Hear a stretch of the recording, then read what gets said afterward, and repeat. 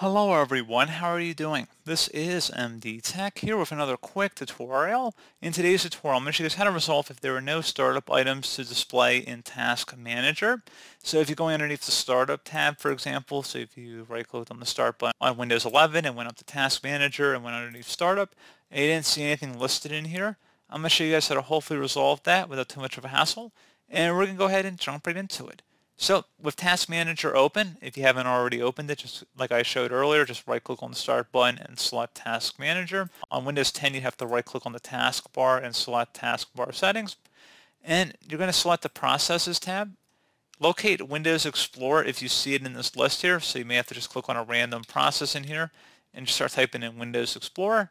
Right-click on it and select Restart. And then go back underneath the Startup tab and see if that has resolved the problem. You may also have to restart the computer, so just go ahead and close out of everything and then restart your device.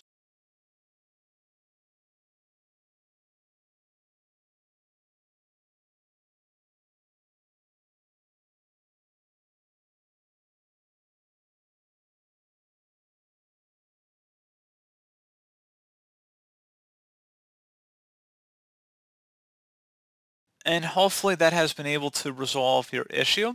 If you're still having a problem, one further thing we can attempt here as well would be to open up the search menu and type in CMD. Best match, come back with command prompt. Go ahead and right click on that and select Run as Administrator. If you receive a user account control prompt, select Yes. And now I want you guys to go ahead and type in SFC followed by a space /scan now. Scan now should all be one word attached to the / out front. Hit enter on your keyboard to begin the system scan. This will take some time to run, so please be patient.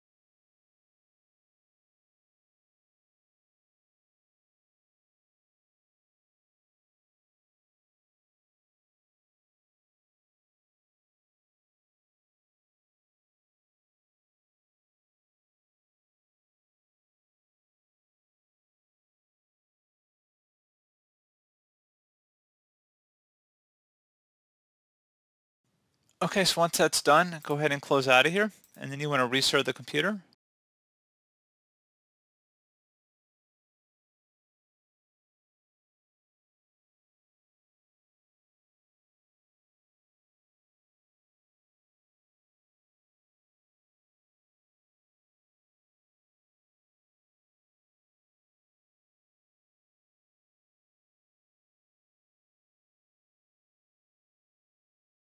And there you go, guys. Pretty straightforward process.